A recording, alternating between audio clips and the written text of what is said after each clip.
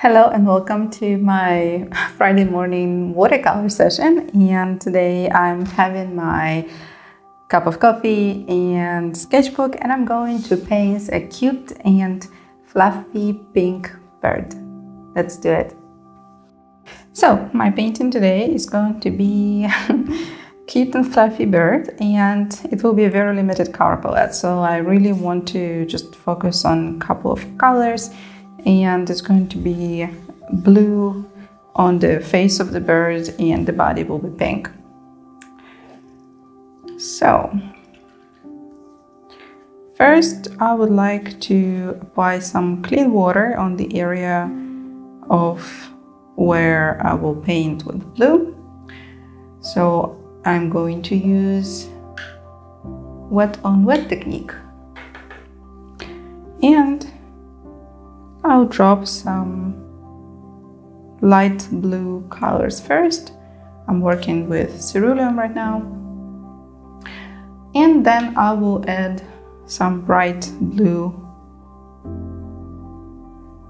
into this already wet layer.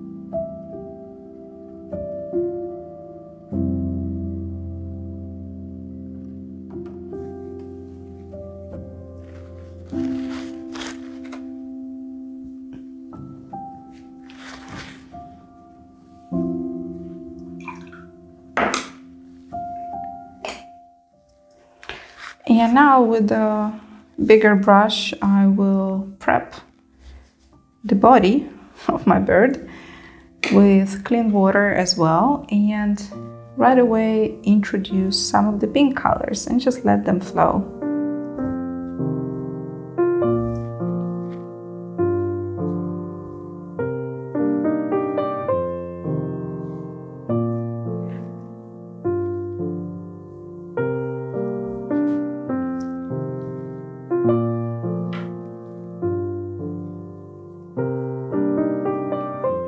So here I am playing with coral and Mother Red or Mother Rose, depending on the brand.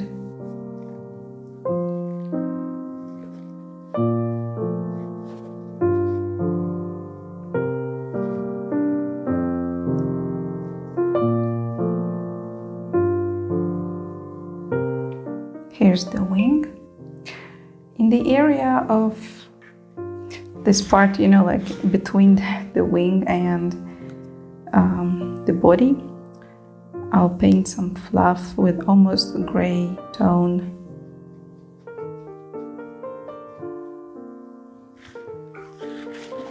Also accumulated quite a lot of water, so I'm going to rinse it.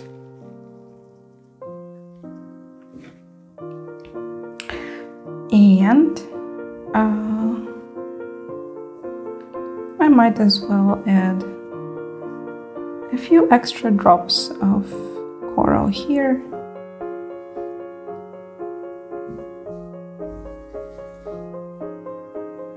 Maybe even here on top.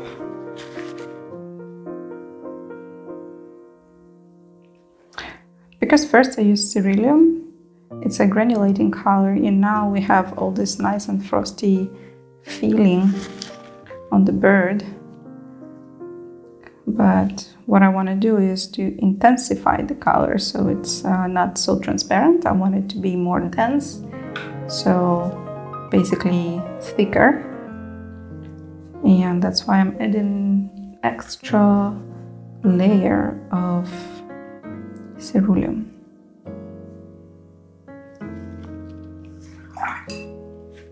And while all this is getting dry, I'm gonna take my first coffee.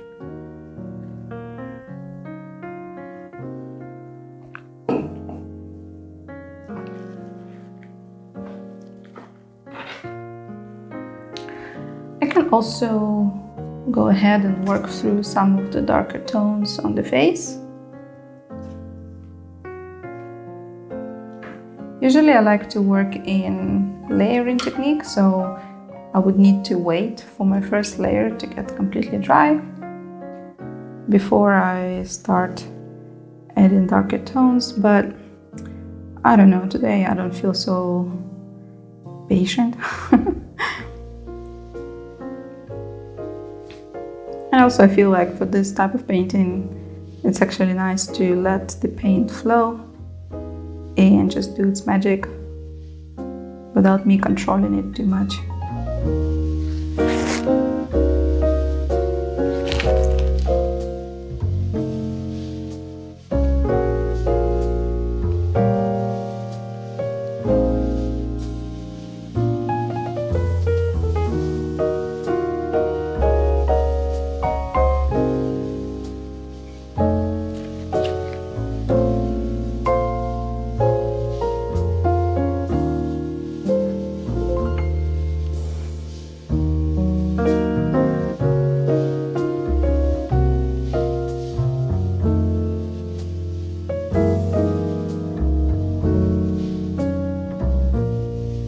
A bit of a shadow under the beak.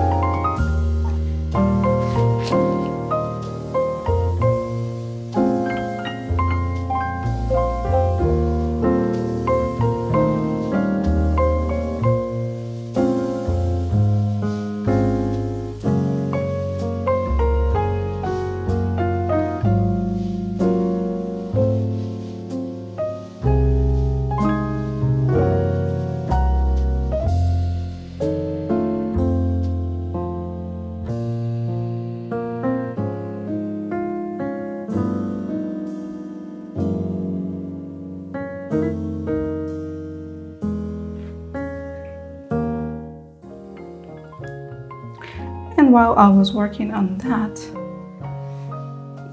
the body got completely dry, and I also can do some,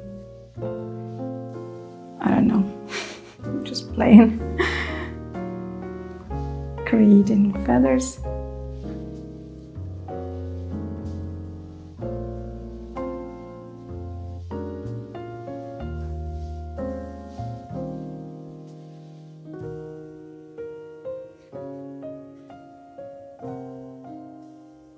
Some shadow between the body and the wing.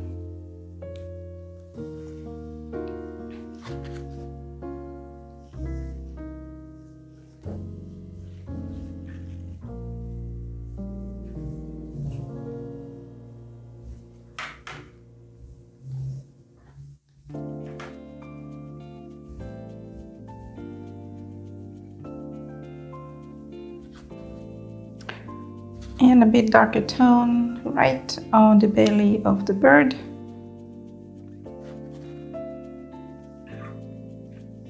Now I am using layering technique. By the time I get to this point, the first layers got dry, so everything goes according to my plan.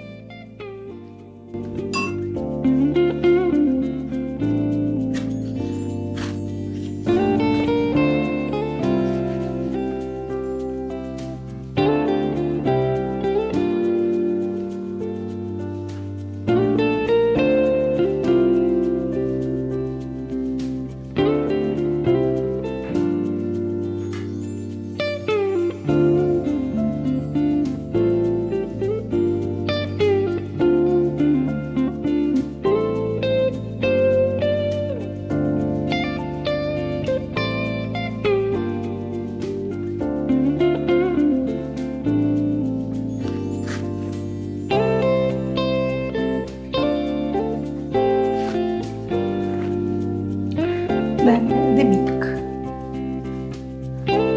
I will make it with a slightly purplish tone.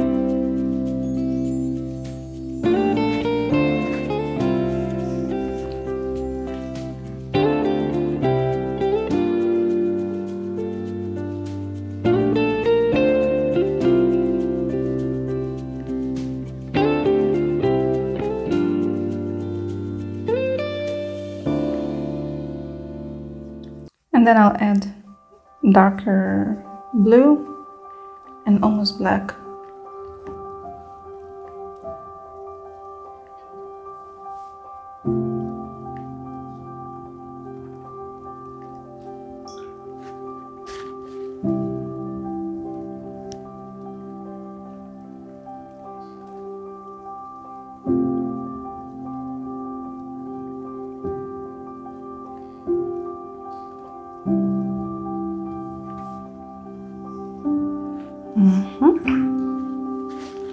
Coffee.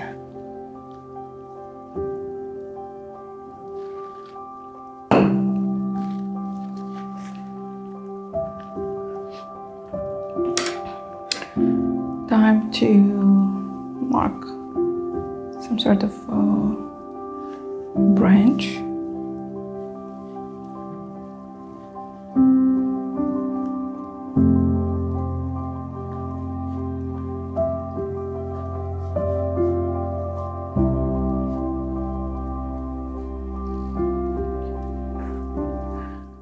And I'm using like a brown Van Dyke, and I'm kind of mixing all my blue colors that I used for the bird to cool down the color of the tree here for the bottom. At the same time, I'm kind of staying in the same color palette, so everything looks harmonious. And yeah, I'm true to my limited color palette today. Just a bit darker tones. They're gonna get light anyway after they get dry. It's a bit more shadow.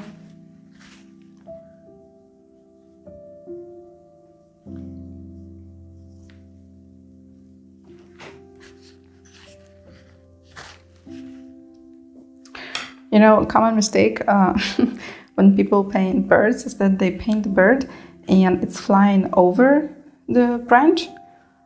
So they leave like distance between the bird and the branch. And I understand they do it, why they do it, because they're afraid that it's going to leak into each other. There will be no clear definition between the bird and the tree. But better if the colors bleed into each other instead of having the bird kind of floating above it. And another thing, they forget to add the tail. So now the bird is here, but there's no tail and nothing in the bottom, and it's odd. So I will add the tail, but after the tree is fully dry.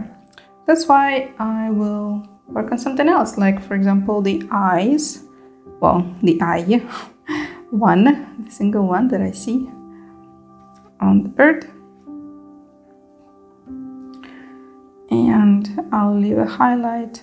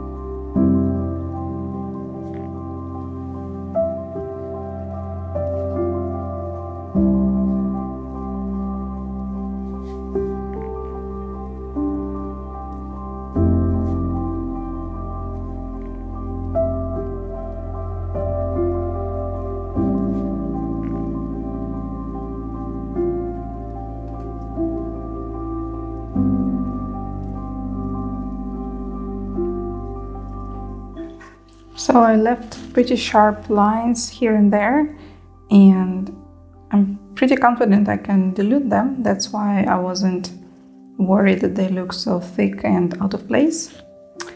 Because now with the semi-wet brush, I'm just diluting the strokes and making them softer.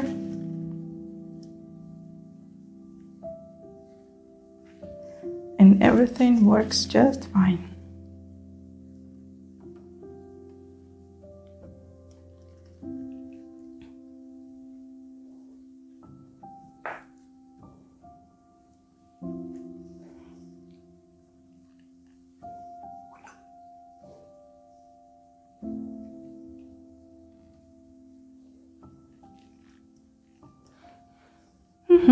I can see that this part looks a bit odd as well, so I'm gonna intensify the color over here. Nice. And all we have left is basically the tail of the bird.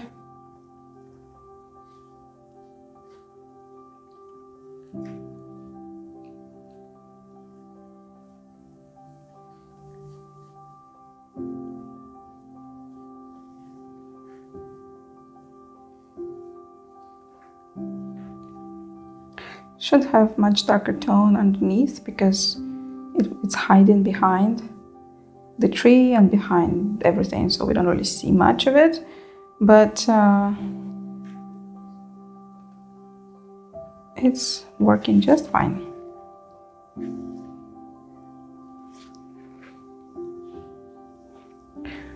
All right, so we've got a pretty fat bird. Now I might try to lift some pigment on the side or not, depending on the pigment. This one is not very easy to lift, so I'll just leave it alone. And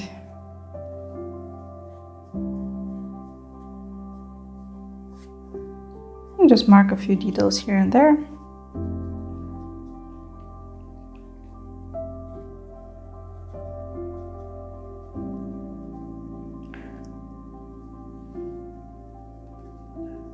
Show the fluffiness of the bird.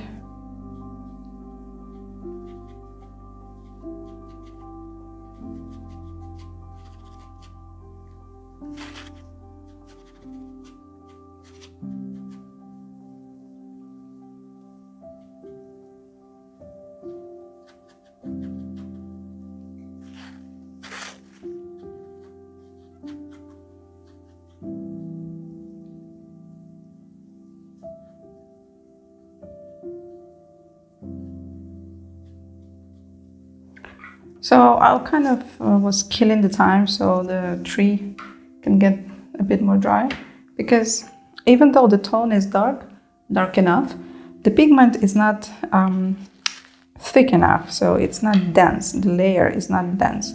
That's why, well, first I'm adding some texture on the tree, and also I need to increase the density of my layer so it doesn't look so light and transparent.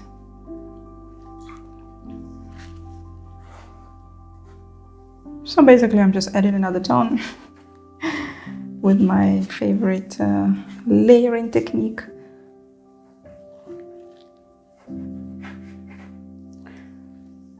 And I guess that will be all for today. I might just point out a highlight on the eye, and now we're done. Thanks for watching.